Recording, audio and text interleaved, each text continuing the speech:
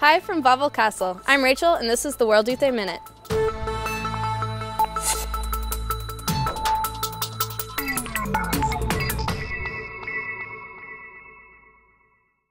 We are at one of the most visited tourist attractions here in Krakow, Wawel Castle.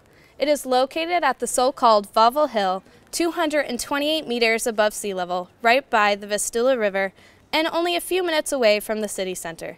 The place hosts the Cathedral of Krakow, which is over 900 years old, and was traditionally served as a place of coronation for many Polish monarchs.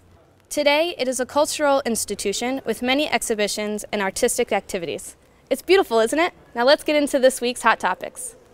Starting this week, the call center will be open for all pilgrims to get your questions answered and your doubts relieved regarding World Youth Day.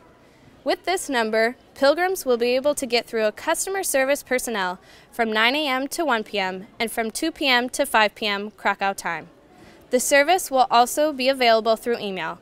And don't fret, the call center is available in 5 languages: Polish, English, Italian, Spanish, and French. We're looking forward to hearing from you. Registration for priests and bishops is still going on until the end of June. Besides participating in the Mass, the priests will be hearing confessions in the Valley of Mercy at Łagiewniki, Jordan Park, or St. Mary's Basilica, while many bishops will be leading the catechesis.